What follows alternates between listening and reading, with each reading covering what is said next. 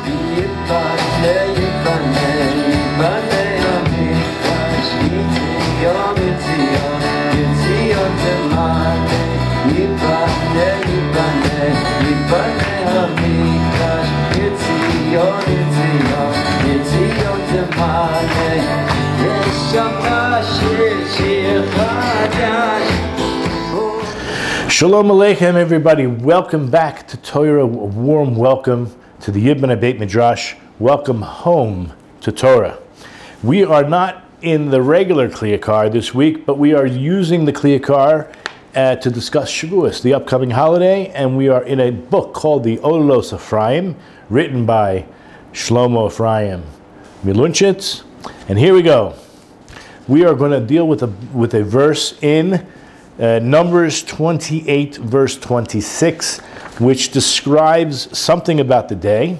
It says, Ubiyom habikurim, on the day that you bring your first fruit offerings, bahakrivchem, when you offer them up, as a mincha chadasha, a new meal offering, la Hashem, it's to Hashem, B'Shavuyotechem, on your festival of weeks. And that's what we're going to be dealing with. And the big question that the Kli Yakar is going to ask is something that we should have asked, and we did ask, and we did talk about, but anybody who's listening would know to ask.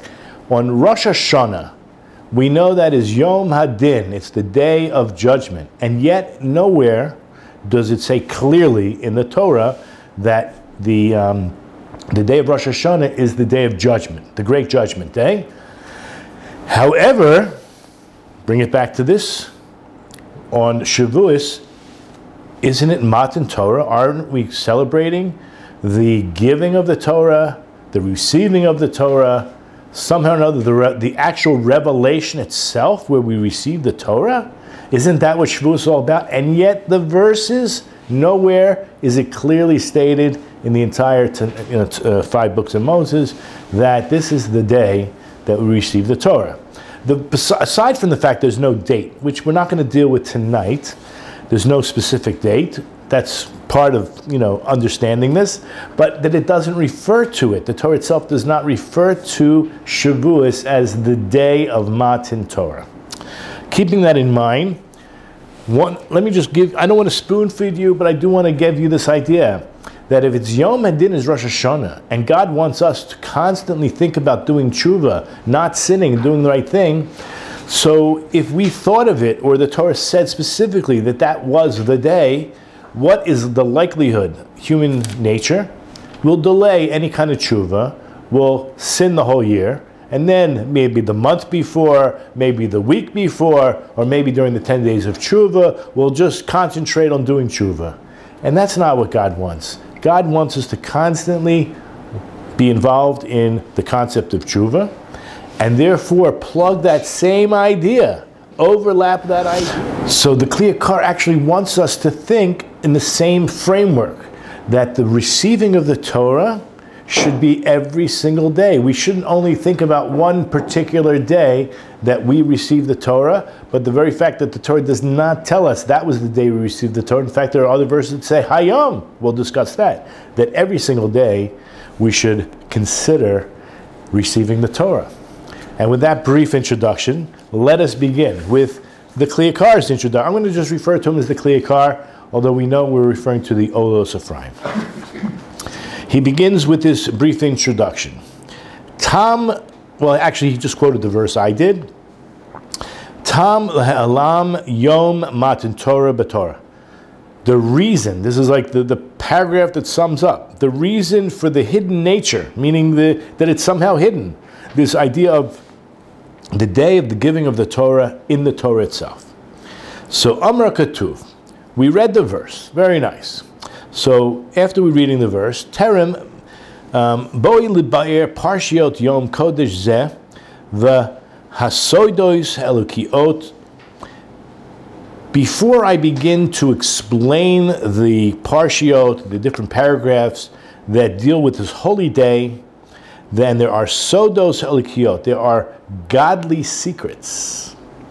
hanirmazim, that are hinted at, bekol hamaasim hanaasim b'chag zeh, that we ourselves are involved. First of all, I should say, it's hinted at. There's actually hints to all the different actions that we perform on this holiday. Ri'iti lahatir safek gadol, and therefore I see fit to try to resolve and to release any kind of doubt or great doubt one might have, asher nevucho bo hakadmonim, in which the earlier sages may have been perplexed. This is a great question. Why is it that the very day of Matan Torah is not mentioned, meaning a date, or that the Hag HaSukkos is related specifically to Matan Torah? Shezeh amar b'cho v'zeh b'cho. And many of them had, different answers, some like this, some like that. V'hu ma shemetzinu shahatorah lo hiskiru b'shum makom shahag zeh hu yom Matan Torah. That this was their question, the very fact that we don't find in the Torah itself, b'shum makom, that this Chag is the festival for the giving of the Torah. Ki'im yom ha-bikurim. You know what the day is known as? The day of bringing your first fruits. What is so unique? What does that hint to us? Sorry. What is the Torah trying to get across? What's the message about first fruits that is so significant that relates perhaps to the whole idea of Matan Torah? And he says, Ki im yom ha-kippurim levad. It seems like that's the only description. V'im hag hamatzos, if you think about Passover, which is called Hag hamatzos, shehu shichrur hagufot. When we think about Pesach, the leaving of Egypt, we're thinking about a physical freedom.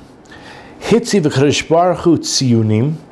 Hashem has set up markers, liyomahu, for that particular day, and let's say that week. V'higbilu b'tesvav l'chodesh, and either limited or defined on that particular day, the 15th of the month.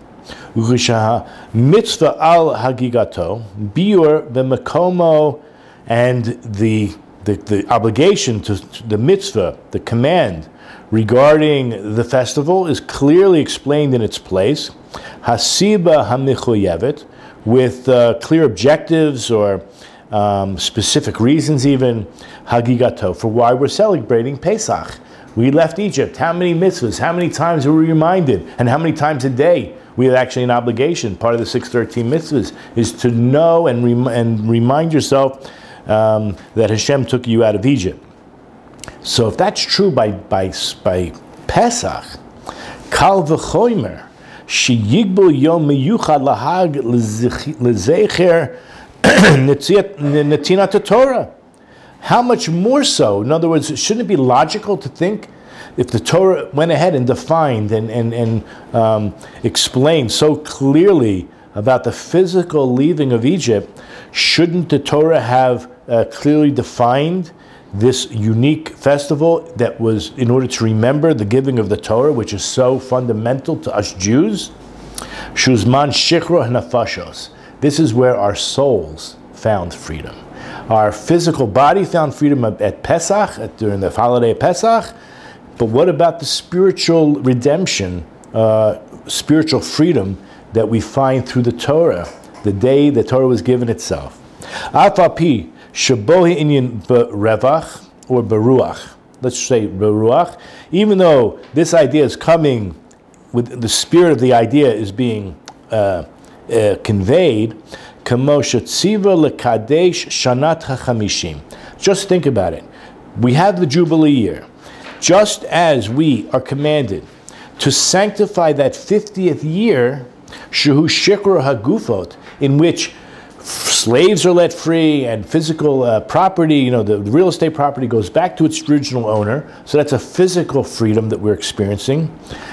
And likrot dror ba'aretz, as we know that liberty is proclaimed throughout the land, as it says on the Philadelphia Liberty Bell, and it's a quote from Vayikra.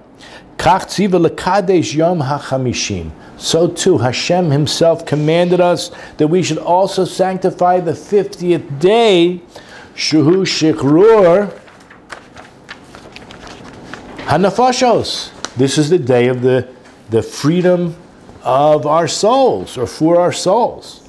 Nevertheless, Mikol Makom, Yishal El HaShoel, the question begs to be asked, why? Why, right?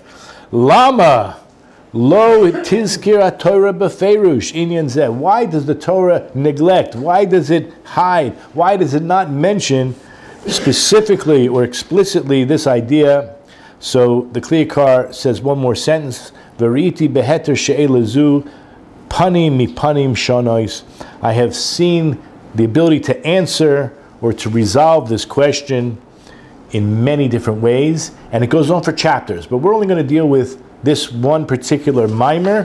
Just for those who are watching, it's mimer Kuf Lamed Tet 139. Bezrat Hashem, next week we'll continue with another very interesting mimer about chalav. Why do we eat and drink? Why do we have a lot of cheesecake, dairy on Shavuos? I just want you to look at the first page again when it says Mincha Chadashah. The word Chadashah starts with a chet, La Hashem, Bishvotechem. The Reishi Tevos, the acronym for Chet Lamed Bet, is Chalav. Anyway, that is like just a teaser for next week. Okay, so the next paragraph begins, Ani Chelki V'yomer. I am going to give a partial answer. I'm going to begin to answer part of the major question.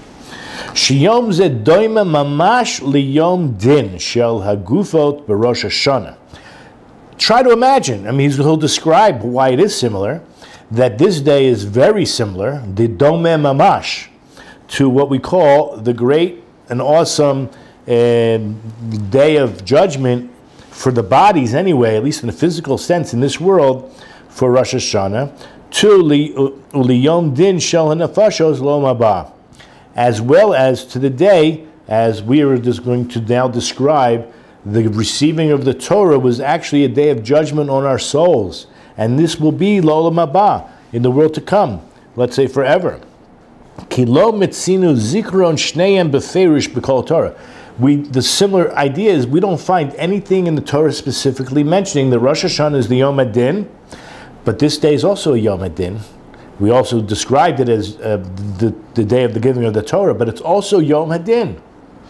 And it's not just for the Jews. When we read this, you'll see, I think this applies to non-Jews as well. We'll see why.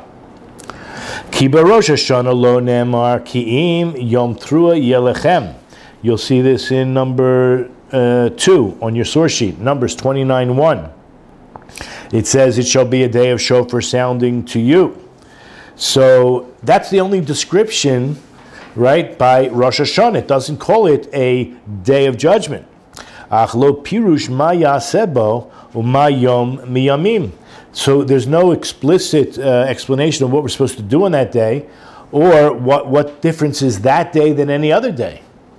V'ta'amo yitbay b'ezrat Hashem b'makomo, and he says, with God's help, I'll be able to discuss it in its place, meaning when he discusses Rosh Hashanah, and he does. Shekamo ha'alim ha'kadosh baruch hu min ha'adam yom hamita. I hope everyone's on the same page with this. Nobody knows the day of their own death. Correct? Okay, Dovid himself knew that he was going to die when he was 70, but he didn't know what day. Okay, that's a whole other story. So, but most of us have no clue. We don't know. We don't know the day we're going to die. And then we'll be able to enter into this day of judgment called Rosh Hashanah. And the reason that it's hidden by Rosh Hashanah is in order that a man, all his days, will be spent doing tshuva, thinking about anything he did wrong, trying to make the proper corrections, because any day you could enter the day of judgment with Hashem. Shreihu misupach b'kol yom. Obviously, after the fact that you're in doubt what day you're going to die, kol zeu yom adin, then you're going to make sure that every single day you feel that it's impending to get things straight, because tomorrow could be the Judgment Day. And hopefully, as a result of that, you'll stay far from sin. You won't be a rasha. You won't be an evil person. The yishuv ba'achris hayamim. In other words, going back to Rosh Hashanah. And this is the very reason when it comes to Rosh Hashanah, the Yom Hadin, that the Torah hides this idea. Halima Torah Yom Hadin shel gufo is Rosh Hashanah. In order, kadesh lo yisagel ha'adam bechet, so a person won't feel used to or practicing sin. Kol Yemot Hashanah, the whole year. V'yachzul l'shuv b'tzeit Hashanah samuch liyom hadin. Right, like I described before, you're not going to wait till the last minute. You won't wait until Elul. You won't wait until the week before. You'll be trying your darnest, right, the whole year to stay right with God and do tshuva day by day. But I think he's being a little bit critical of us. But we all do this, don't we? We wait until Elul. We wait until the week before. We wait until the 10 days of tshuva not to eat pas akum, and shemen made by non-Jews. And we try to be very strict, right? Because we're going to be judged. So he says like this.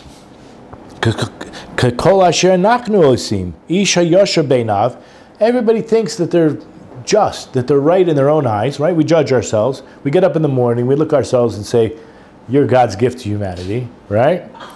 Kol Yemot Hashanah, Uliyom Hakese Yavo Ha'ish La'asos Leveso V'Lashuv El Hashem.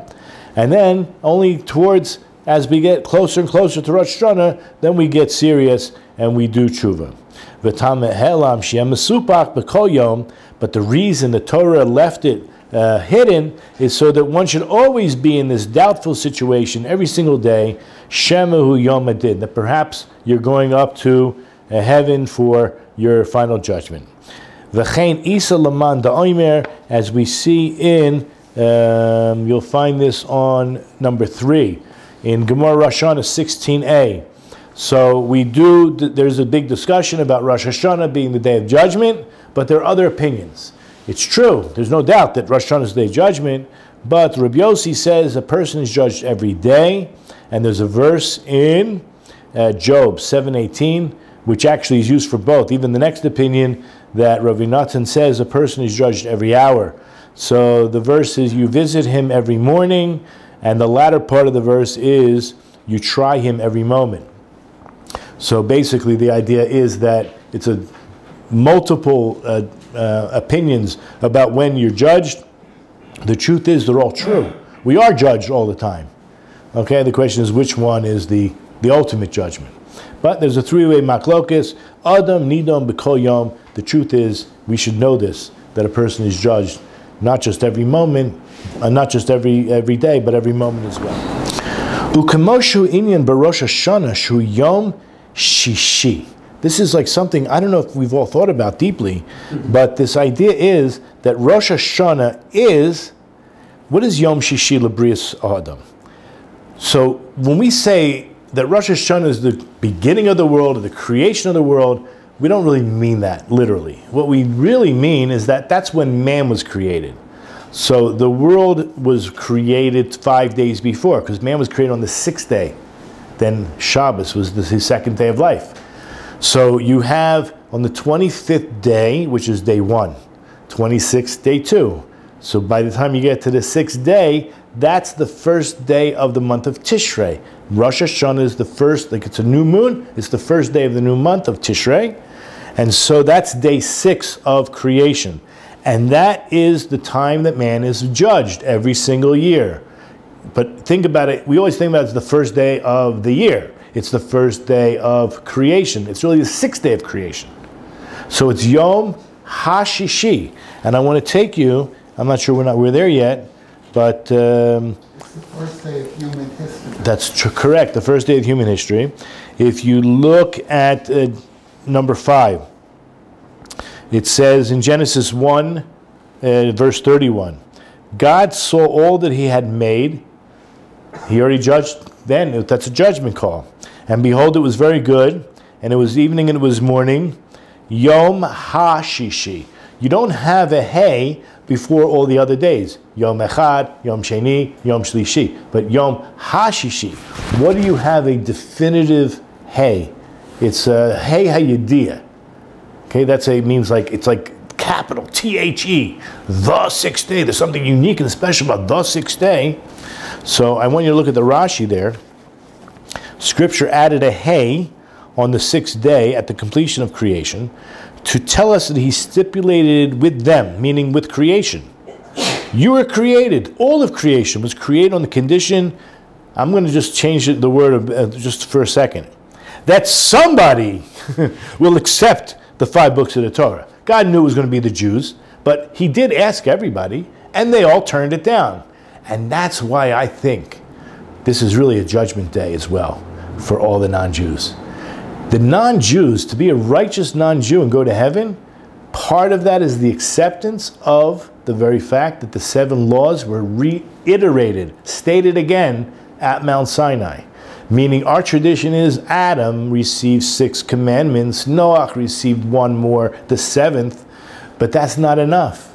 God reiterated. He gave the Torah to the world, the Torah for the Jews, which is the Torah that we have, and we have to keep it. God is addressing the Jewish people, as well as the nation should understand that God is addressing the Jewish people. We are the Kohanim, we are the priests, and we're going to discuss this as we go along. So there's something unique about this experience for a Noahide to also truly understand, because he has to understand that they're from God, as opposed to a smart non-Jew, and he'll be blessed in this world. If he comes to the conclusion that it's healthy lifestyle to live a moral life, it's progressive, it's just good for mankind, it makes the world a better place, he will be blessed in this world.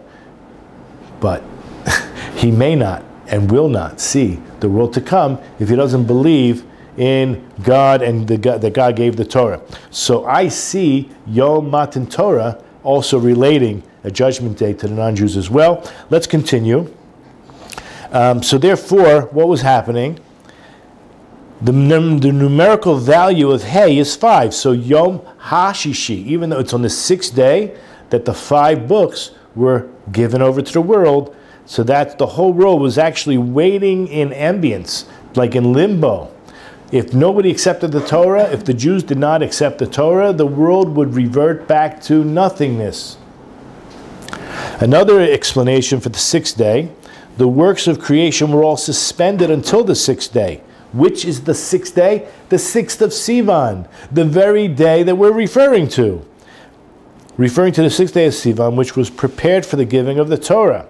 The Hey is the definitive article alluding to the well-known 6th day, the 6th day of Sivan, when the Torah was given. I might have jumped ahead, but let's continue back into the Yakar. So before the creation of man, Kikodem Brias HaAdam, Lo haya makom l'shum din. There was no place for any kind of judgment. Lo le'elyonim, not amongst the angels. First of all, she'enu yodim lasos ra. They have no free will. Angels are perfectly in line with God's will. They do exactly what He says, and there is no judgment for them because they have no free will.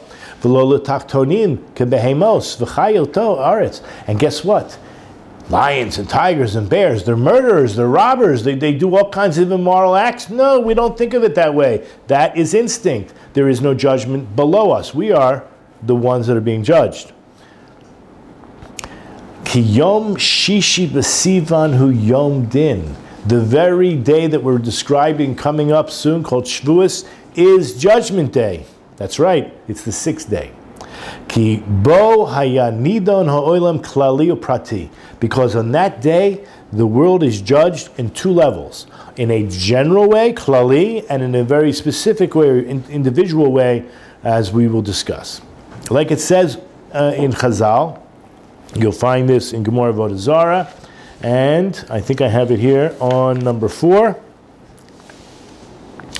Basically, it actually just says what I told you before, that if the Jewish people would not have accepted the Torah, I'll just refer to Jeremiah 33:25. The Gemara mentions that God said basically the testimony of heaven and earth will basically attest to this. It says in Jeremiah 33:25, if my covenant be not with day and night, I would not have appointed the ordinances of heaven and earth. So heaven and earth would cease to exist perhaps. Reb Shimon ben Lakish even asked, what does it mean on the verse we just described in Genesis 1:31? And there was evening and morning the sixth day. So the Torah tells us that the Holy One, blessed be, established a condition with the acts of creation. He made all of creation stipulated by this. If the Jewish people would not accept, if the people would accept my Torah at the revelation on Sinai, well then everything is great. And if not, I'm going to return you back to the primordial state of chaos and disorder. So we have to take it seriously. If we learn Torah or study Torah or make it a priority in our life, the world exists and will continue to exist. And if we don't, not good. Okay, so basically it says Yom HaShishi, we talked about that. Kulechem tluyim ad Yom Shishi b'Sivan. The entire universe is hanging in abeyance until that sixth day of Sivan, which Baruch Hashem we said we would accept. We still have to continue. Haresha olam tluyim b'din im le'icharev o le'chayim. And the whole world was standing in a balance, in judgment, whether or not the world would be destroyed or continue to exist. Now that's klali. That's the overall judgment. But what about haprati? How is each person judged individually? First of all, understand that every human being is a olam katan. Olam katan means, I'm going to say, is a miniature universe. A universe on their own. Everybody counts. But your whole world to yourself, to a certain extent.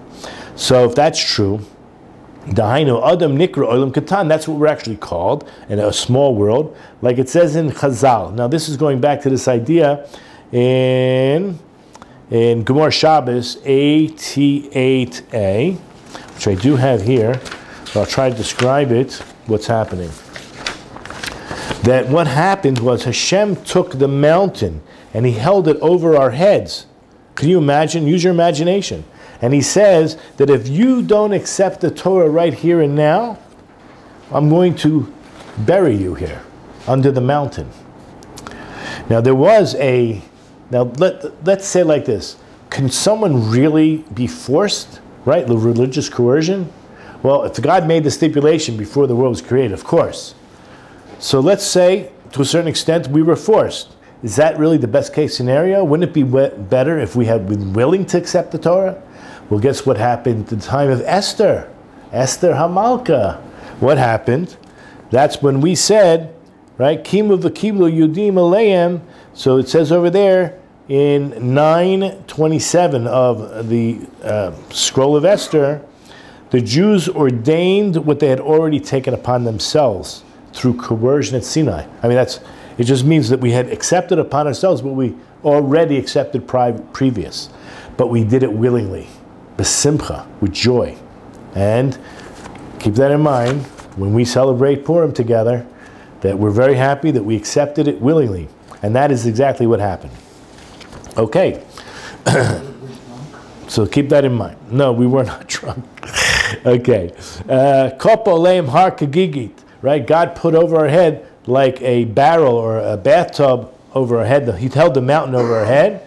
And he said, Im tikablu Torah mutav. If you accept the Torah, great. V'im lav, sham tiyeh kvorotchem. And if not, that will be your tomb or your burial place. So what comes out of all this? Nim shezeh hayom techilas ma'asav. This is really the beginning of all his actions. Ki lifnim haya olam. Because prior to this, the world was nikshav l'tohu, below Torah. I just want to stop for a second and explain. We have a 6,000-year cycle. The first 2,000 years we call tohu v'vohu, meaning chaos and void. That's up until Abraham. By the way, Abraham was born in what year? 1948. Not this, according to the Gentile calendar, but the Jewish calendar. And then 2,000 years later,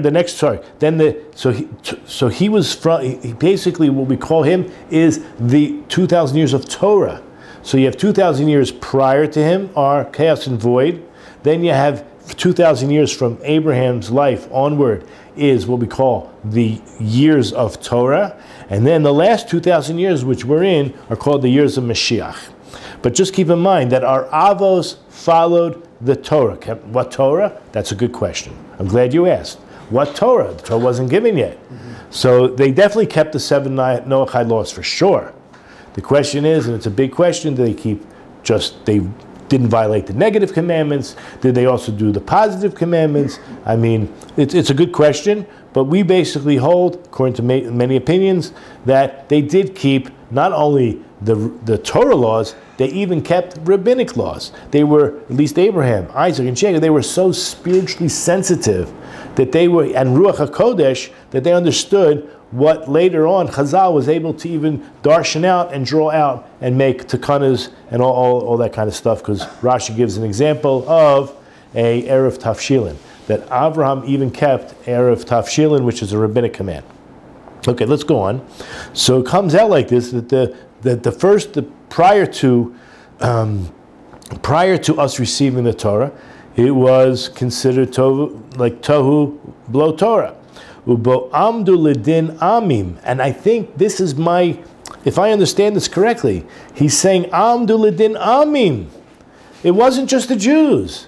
It's not just the Jewish people that are being judged about receiving the Torah or not on that day. Amim is plural for nations, for other peoples. But, in the Kabbalah Torah, hamayaedet hagamul va'oinesh, because the Torah itself designates or proscribes reward and punishment. And Kol Yisrael yesh lehem chelek olam ba, every Jew gets a place in the world to come, and there is also room for non-Jews. You don't have to be Jewish to come along. Okay? So, just keep that in mind. Just to reiterate that one point, that I believe that, like it says, Amim, everybody, Rosh Hashanah itself is a day that every human being is being judged. So too here, that when it says, Nimsa Shezeh Yom Techilas Ma'asav, it's like that's actually the nusach, the words we use in our Rosh Hashanah prayers. So too, this is like the beginning of his works. The very day of the revelation is so significant to the whole world. It's not just a Jewish thing. That whether it comes to the 7 Noahide laws, whether it comes to a righteous person, whether he's righteous or just wise, there is a concept of gemul va'onesh, of reward and punishment, and that's designated in the Torah itself. V'tam ha'elam mo'il l'shnei nanim. The very fact that it's hidden, that there's a reasons why it benefits us. It actually helps us for 2 reasons. Ha'echad hu hamaskil yitzar balibo, that someone who is trying to be enlightened, he says someone who is enlightened, let's say spiritually enlightened, he should imagine or create or illustrate within his heart, b'kol yom, every single day, ki'ilu hayom nitna Torah, as if today, every day, as if today the Torah was given. Just like we learn in, let's just say like this, I'm not sure where it's in the Sifri. It brings down like this. Misupak asher, okay, from the verse. We learn from the verse, from the pasuk, asher anochi mitzavecha hayom, right? God says, I command you today. And in Deuteronomy chapter 4, verse 40, I command you today. That we learn from there, that one should feel every single day he is being or she is being commanded, meaning an acceptance of the Torah. That each and every single day it should be similar in your eyes, or you should imagine in your own mind, Ki'ilu Kabbalah Hayom Mehar Sinai. That you should imagine to yourself that today is the receiving of the Torah from Har Sinai. Etzlo Keprutgama Chadasha. Now, prutgama is a modern word, so I don't know if it means the same thing, but it's a thing, a prototype, some new thing, something new. So what we should have in our minds is it's brand new. Remember we said it's a mincha chadasha. The Torah itself is new. Shelo yakutzba, and you shouldn't be disgusted by it or detested by it. Kedavar nit yashen, as something that is growing old. Okay, now I don't know. If something is old, you mean like rotting, right? Befi ha'adam shalibo katzbo, because that's what people usually do. They get disgusted by things that are very old and, let's say, deteriorating. But rather, each and every single day, one should be overjoyed with the commands and the instructions that Hashem is giving us, because they're straight. Just like we find, now listen to this amazing verse. This is in Mishlei, Proverbs 5:19. Now, we are going to, it's going to sound very sexual, so try to use your imagination and we won't talk about it too much. Ayelet ahavim v'yalet chen. This verse is referring to a lovely hind and a graceful mountain goat. Her breast will satisfy you at all times. You shall always be intoxicated with her love. By the way, next week we're going to talk about the latter part of this verse. That's when we talk about milk. But in the meantime, we're talking about a lovely hind. Now this hind is a deer of sorts, an ayelet. So the Yakar explains, ayelet ahavim ma ayela ze rachamatzar. Apparently what we're talking about is that she has a very narrow womb, or let's say a very tight place. V'chaviva al bala kol shach kasha rishona. And therefore her husband is intoxicated. He's like, there's such great desire, has such great pleasure, let's say, every time, just like the first time. So too, if that's true, by such a description of what we're talking about, af b'divrei Torah, so when it comes to the words of Torah, chaviven al limudehem, so too, for those that learn the words of Torah, they should be so pleasurable, so intoxicating, just like the very first time that we heard these words, even though we heard them many times, it's like the first time. Okay? And regarding this, there's a verse also in Mishlei 27:7. It talks about having, let's say, when you have a desire, like a cheshek for something, you're really hungry, so you can appreciate a honeycomb. But in Proverbs 27:7, number 8, it says, a sated soul tramples a honeycomb. Meaning, when you are satiated, you probably waste a lot of things, but you don't appreciate the honeycomb, something that's very sweet. So, Torah, the Torah itself is so sweet. It's so sweet. It's mitucha midvash nofet sufim. It's even sweeter than the sweetest honeys. And furthermore, zechira zu mo'elet shehamaskil yitzar belibo b'kol yom. Furthermore, this very mentioning of what we're talking about actually benefits and helps this enlightened person illustrate in their own heart each and every day, ki'ilu hayom kibel haTorah, as if today you're receiving the Torah. Ki'ilu hayom nikapa olav har kagigit, and it's as if God is placing over your head this barrel or the mountain, as if He's going to bury you there. Kilu hu natun bedin, and as if you are being judged, as if you are being judged. She'im lo yimshok v'kol katubo, that God forbid if you don't follow through with what is written in it. Azai nachon hu lemodei regel, then this is proper that you would, let's say, molodei regel is probably referring to the holidays themselves, or let's say standing up on your feet, so to speak. Very interesting language. The Shaul mitaktav. I'm going to translate Shaul as the netherworld. It does mean hell, that people translate it that way, but the netherworld is down below. Regazo likro ba'u. It's somehow getting excited because he thinks you're coming, right? If you're not going to accept the Torah every single day and ready to take on, knowing that it's a Yom Adin, you're going to be judged. So the whatever that is that's living down below in the netherworld is getting, the netherworld itself is excited that you're on your way.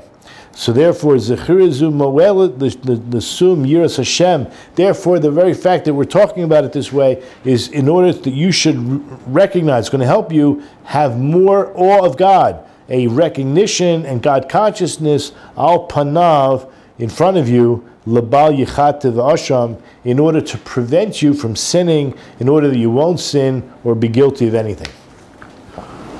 Now, according to this proposal that we've been discussing, ein shum zman mugbal liyom matan Torah. There's no there's no time that is specific or limited to the day of the giving of the Torah. Why? Ki etzel hamaskil, because by the enlightened one, who b'kol yom or b'kol eis, he's thinking about this all the time.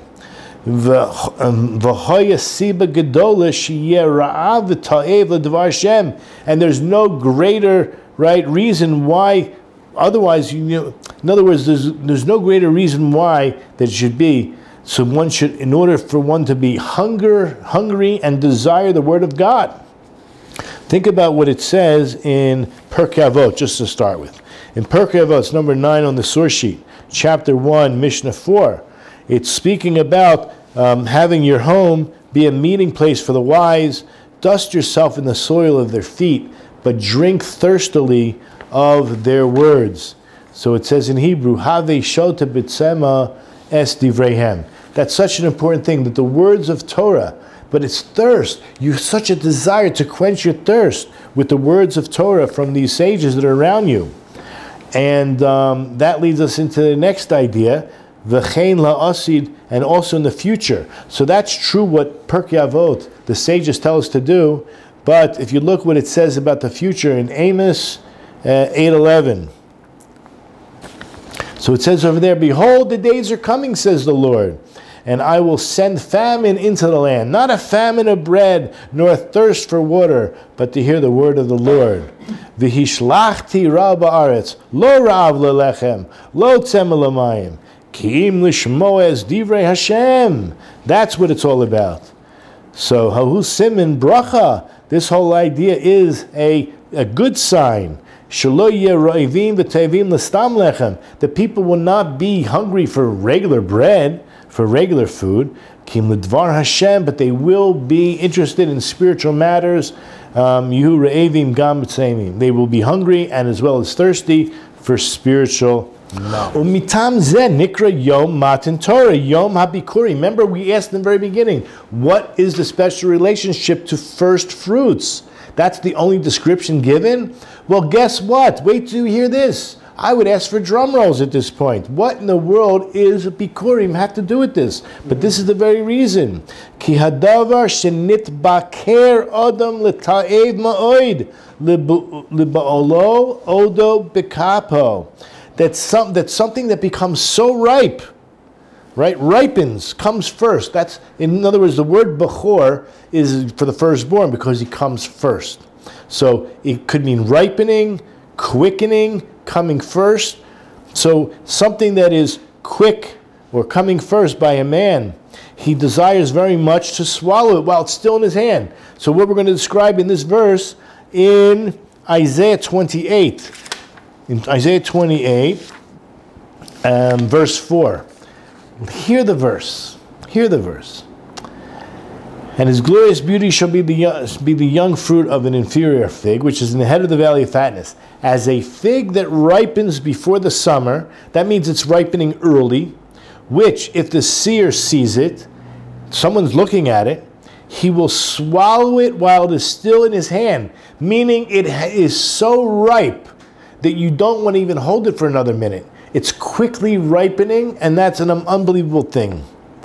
Look at Rashi, like a ripening of the young fruits of an inferior fig. In other words, it should not be ripe, but something is happening where it is. Before the summer. Summer is the time of the ripening of other figs.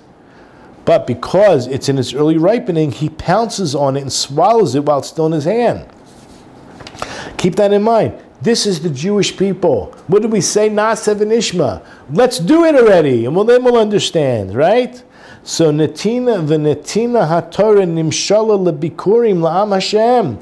The very giving of the Torah is going to be compared, right, nimshala, to these first fruits as the people of God. We are the people of God, the Am of Hashem. We are also considered like the firstborn. In fact, we are called the firstborn, but that's not for now. Now look in, it's actually Hosea 9:10. It was a mistake, but it says like this. In Hosea 9:10, it says, like the grapes in the desert, I found Israel. God is really, talking very nice about us. Like grapes in the desert, I found Israel. Like a ripe fig on a fig tree. Ready for these words? In its beginning. The Jewish people are called Bibkura, B'teina, B'rishona. Like a ripe fig tree in its beginning. And then it says, Re'iti avotechem, I saw your forefathers. Keep all this in mind. Should we see Rashi now? Like grapes in the desert, like grapes which are precious in the desert, so did I love Israel. Like a ripe fig, that's what Bechura, like a ripe fig on a tree, B'teina, in the beginning of the ripening of the figs, I saw your forefathers. So did your forefathers appear in my eyes to love them. Now it says like this. After reading that verse, we said it's Bereshita, that the Jewish people are considered in the beginning. So this is what it says in Breshit, the very fact that Genesis 1:1, if you actually look over there, right? Look at number 13 on the source sheet. In the beginning, God's creation of the heavens and the earth. It says Bereshit. It says Bereshit. By the way, if you look down below, it teaches us the sequence of the creation.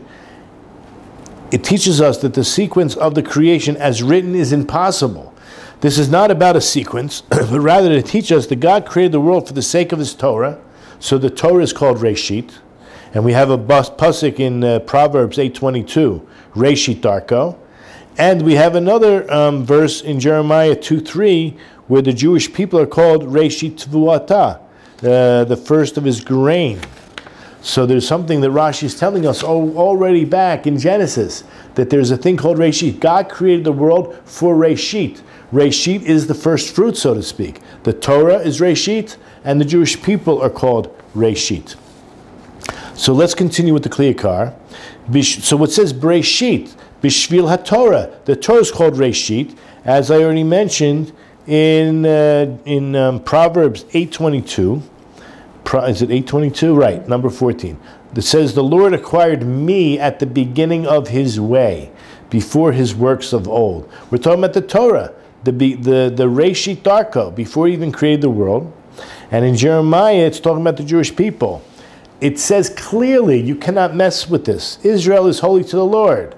Kodesh Yisrael LaHashem. Reshit Tvuata, the first of His grain. Okay? Look at Rashi. Israel is holy like Truma. Like Truma. The first of his grain, like the first of the harvest before the Omer, which is forbidden to eat, and whoever eats is liable. Fine.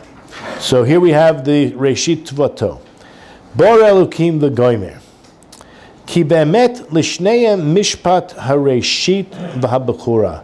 That when it regards both of them, meaning Israel and the Torah, so that is, regarding the truth, is both of them are judged as first and foremost. If I can just translate it that way, Reshit u'bechura, first and foremost. Latam zeh, that's why it's Reshit. Latam zeh nemar barich rachmana diyiv Torah nimshala libikorim la'am Hashem. And this is for the very reason that blessed be the Almighty, the merciful one, who gave the Torah. He gave the Torah, which is compared to the first fruits, to the nation of God, which is compared to the first fruits. Libikorim, biyoma bikorim, on the day of first fruits. He gave the first fruits of the Torah to the nation, which is the first fruits, on the day of first fruits. Ki kodem matan Torah lo hivshilu adayin. The word hivshilu is like was not ripened. It usually means cooked. It's not yet cooked, not ready to eat, it's not ripened. Because before Matan Torah, the Eshkoliot in the Torah, I think it means the Torah itself. I'm sorry, I think it could mean the people, right? The Avos kept the Torah, but they weren't fully ripened, so to speak. The Torah never changes. The Torah is always ripe. Ki Avos, even though they fulfilled the entire Torah, they only ate that was not yet ripe.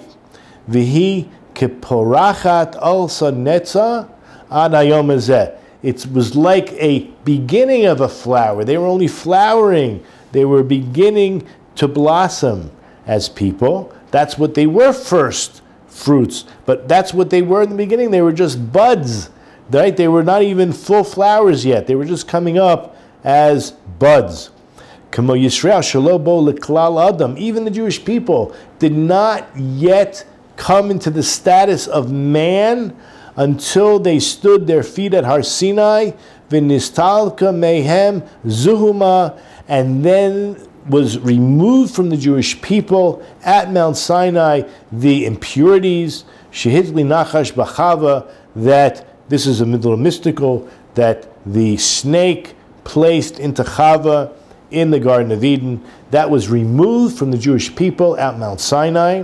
As nigmar hapri, that's when the fruit became ripe at Mount Sinai. This is Yom HaBikurim, as it says in Jeremiah chapter 2, verse 3. I think we read that one, sorry, maybe it's Jeremiah 11.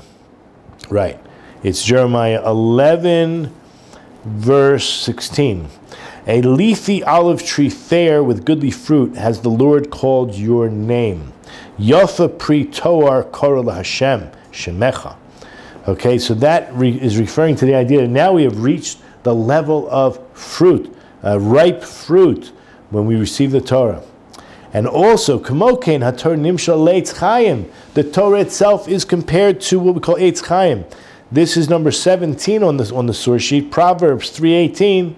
It's called, it is a tree of life for those who grasp it, and those who draw near to it are fortunate. Eitz chayim hilam chazikim bo v'tomchecha mu'ushar.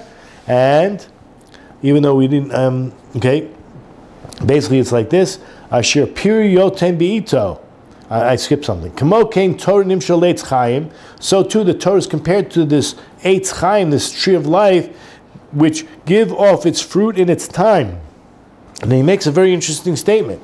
Vegetables you have to replant every year, but trees, they're there from year to year. What's the difference between this tree this year and next year? The fruits. That's the only difference. The tree is the Torah, and that's the same. So he says, Sha'ila Natua, a planted tree, Mitzad Atzmo, from its own aspect, Eino Mishtana Mishana Lashana. There's no difference between this planted tree from year to year. Zulata Pri, except for the fruits that grow, Shabo Mitchadesh B'Kol Shana. The fruits are new every year. There's new fruits every year. Kak Gufa Torah Lo Tishtana B'Shum Zman. Therefore, the Torah itself doesn't change from time to time. Zulat Pri. The only thing that changes is the Pri. And how is he going to interpret the Pri for us? Listen to these words. He says like this. That is the Tamim, the Chidushim, Mitchadshim b'Torah. Those are the reasons that we delve deep into the Torah and come out with these novel ideas that we draw forth from the Torah.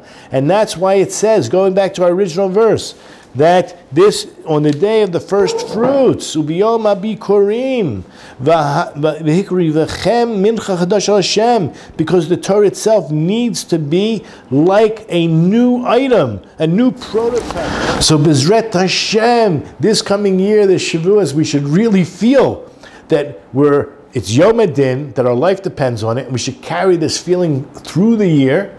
And when we make novel ideas, when we come up with Chidushim, and that's what we're here for. Everybody has a letter in the Torah, and everybody's an Olam Katan, a unique universe, and we're all here to interconnect with each other and share these Torah ideas, because I'll tell you the truth, the world is full of fake news, and this is the only thing that's real. Okay, this is the only thing that's real, and share Torah with as many people as you can, but you should be excited about it. I'm not telling you what to do, I'm telling you what God wants. God wants you to feel excited as if you're intoxicated with the love of the Torah, and Bezrat Hashem, you'll continue to make Chidushim and grow in your Midos and grow in your Torah knowledge, and Bezrat Hashem will see the coming of the Mashiach. B'mher v'imenu, Amen. Selah.